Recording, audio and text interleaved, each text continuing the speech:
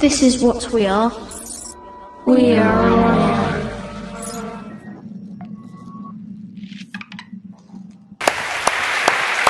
There you go.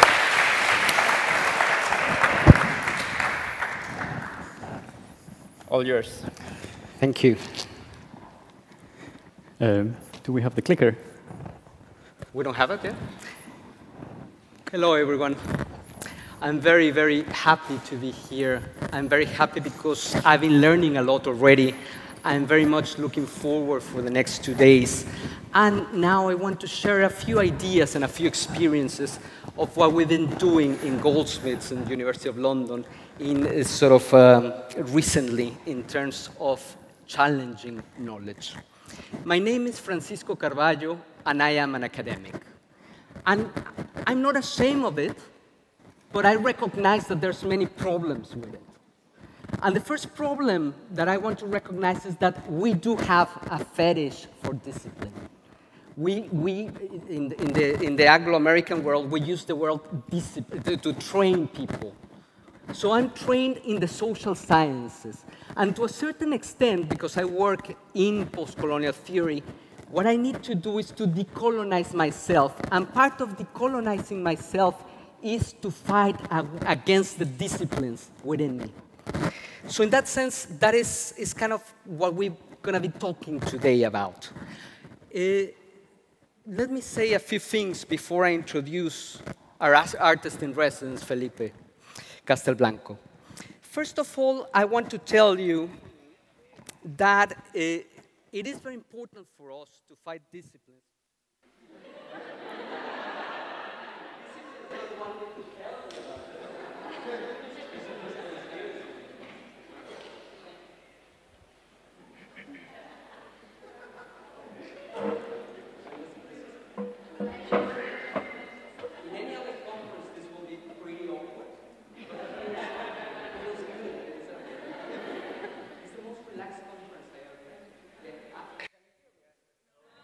No, yes or not? Yes, great. Okay, so two things. Why the title for today's presentation is Beyond Disciplines. What is the problem with disciplines? There's two problems with disciplines, two big problems with disciplines. The first problem with disciplines is that conceptually they are extremely narrow. They don't allow us to think that much.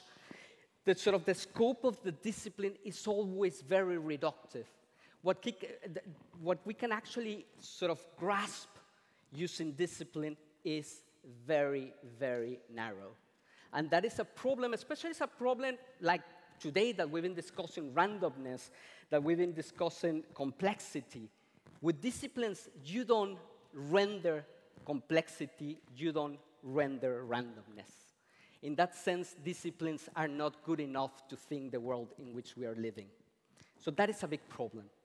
Another problem with disciplines is perhaps more anecdotal, but it's important too. And the problem is this.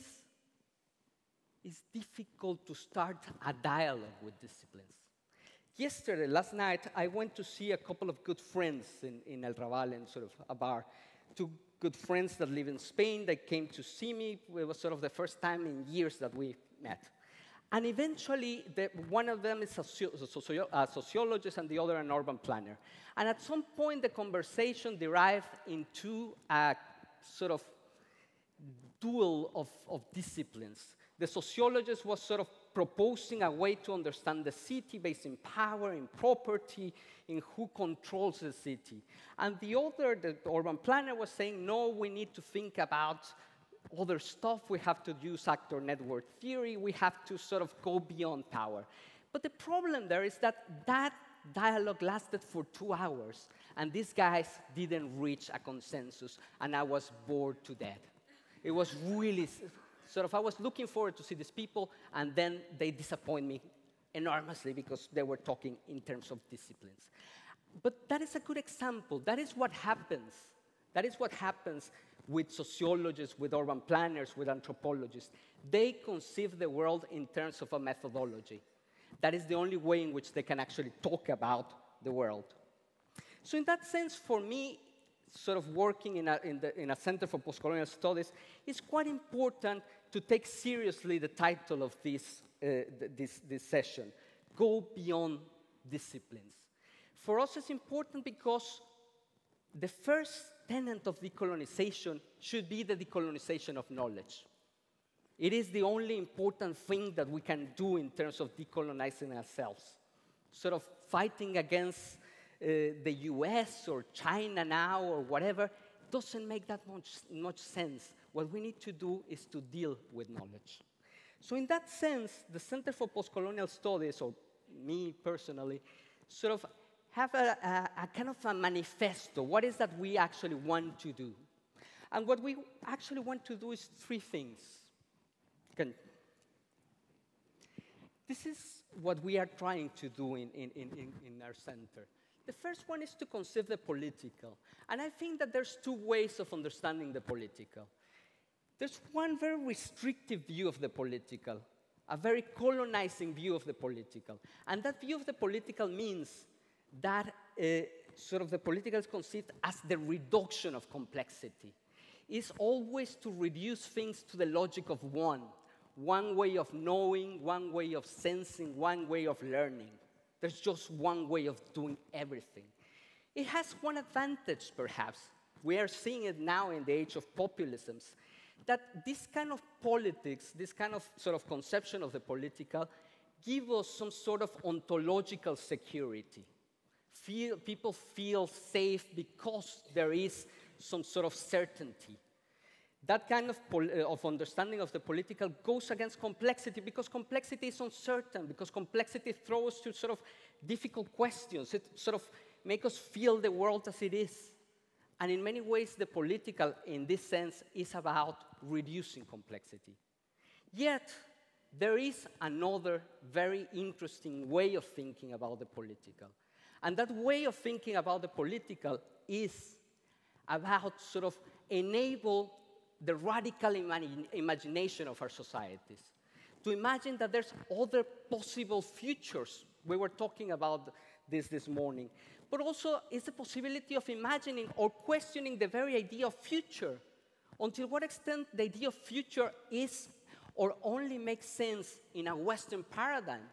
If you go to the Andes, if you go to the Lacandon rainforest in Mexico, people don't care about the future. They don't have a conception of the future. That is a conception that is Judeo-Christian and modern. So in that sense, also is the possibility of imagining that the language that we have is not good enough. But that also is giving us chances of imagining new ways of existing in the world, of creating new communities, of making different languages. And that is something that for me is very important. I will talk about this in a second. Another thing that we are trying to do in the Center for Postcolonial Studies at Goldsmiths is to research new ways of colonialism.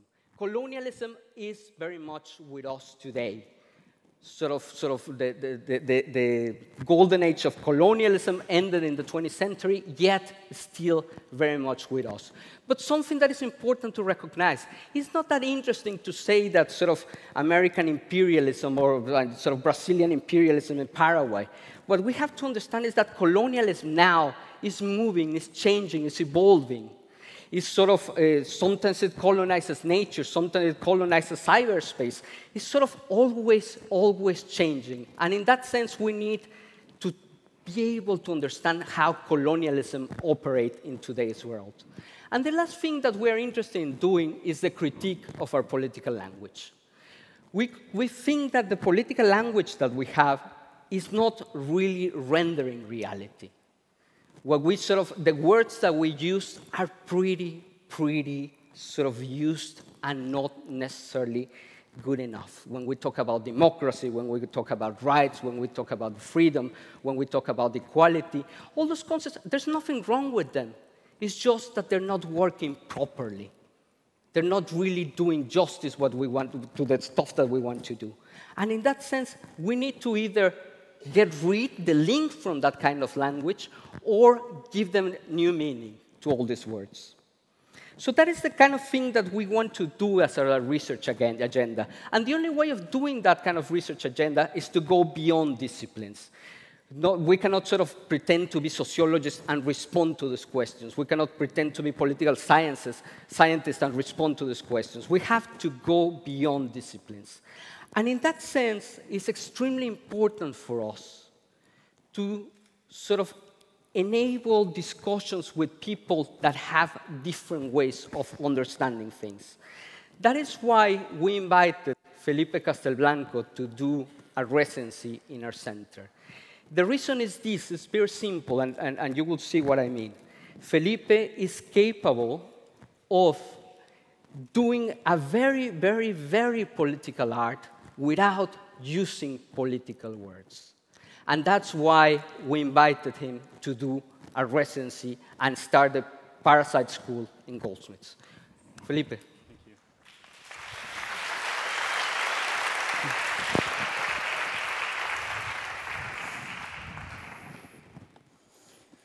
Let's see if this institutional form works. It might stay there for a quite long time, but maybe not. Hello, thank you for this nice introduction. It's a great context to talk briefly about this project that started in 2011, called the Parasite School. So briefly, I will try to go quite quickly through a bunch of slides. It is an attempt to think through a system. Sorry. Wait over here. That was planned, by the way. Yeah. The precarious institutions. Okay, so it's a way to think about systems, and it started in the US at Carnegie Mellon when I was approached by a group of Latino youth, which are basically, they were forming this group called Jóvenes Sin Nombres, Youth Without Names, and they were trying to advocate for at the time, the DREAM Act. So now it became the DACA, so the Fair Action Program, where basically this would give young immigrants who came as undocumented to the US, brought by their parents as minors, this would give them a legal status so they can access college. So when I was approached by them to do a sort of project around activism, I said, well, what is it that you're trying to do? Because I'm not an activist, I'm sorry. I'm an artist, and I probably have other tools, but so they actually talk about, they wanted to push for this DREAM Act. So I said, well, how about we present this other logic where we, instead of proposing an activist project, we respond to it by enacting the dream. So enacting the dream meant to ask them to come to the university as if they were students. Because, again, I was part of the system as a student, as a graduate student of Carnegie Mellon, and I immediately said, well, I am a key part of this system. Literally, I have the keys to the university. So we created this course that ran for about, first 6 months. So it was like completely underground. We created a course for undocumented students as part of the Parasite School, where I booked rooms, faculty, resources, and then we produced a documentary. So the first course was about filmmaking, using relational filmmaking strategies. Basically, as you saw previously, I'm teaching as well as passing the camera around. And then we produced this first documentary, which is their view of this struggle to achieve this political agenda. We call it the DREAM Act. So again, this idea of enacting dreams. It's like if we have a dream of something, think of this as sleepwalking, right? We're doing it as we're dreaming. This approach took me to another project where I was invited to a conference similar to speak about Latino artists in the US, which I said, well, who am I to represent who? So I decided to meet a lot of Latino people in different cities. This one is in Portland. And then we talk about the strategies of the arts. So I used to normally tell my friends and relatives, I'm an artist. And they were like, what is it that you do? And in order to summarize it, I said, well, I paint. So it made me think about the role of the painter. So I'm trying to, in the next 6 minutes, try to go through a few strategies. And one of them is thinking of loopholes and language, and this space of miscommunication as a really potential space for action. So I met a lot of Latino workers who normally stand on the streets in the US and also other cities undocumented workers were waiting for like daily jobs. And then we met, and initially we discussed the conditions in which they work. I was quite interested in the fact that they're actually painters, a lot of them. So I proposed, I got a grant from a university and said, hey, why don't we just start something together, a business, as part of a kind of business class. So we invested some money and got a van and an office. It was actually a gallery who offered me space. And then we talked through the conditions in which they work, and they decided to run a house painting service where we had a space where we can hang out, wait, advertised, and offered to paint people's homes. So someone could call, and something important is like you set the price. So it was quite a good deal. So we invited people to call us, and then we showed up to paint people's homes. So we got in the van, and then, of course, showed up to the place and delivered our painting services. So this basically meant that we were doing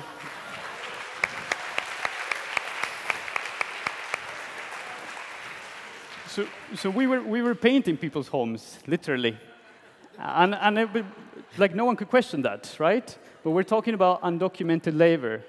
But however, it is legal to paint people's homes, right? If this is what we're doing.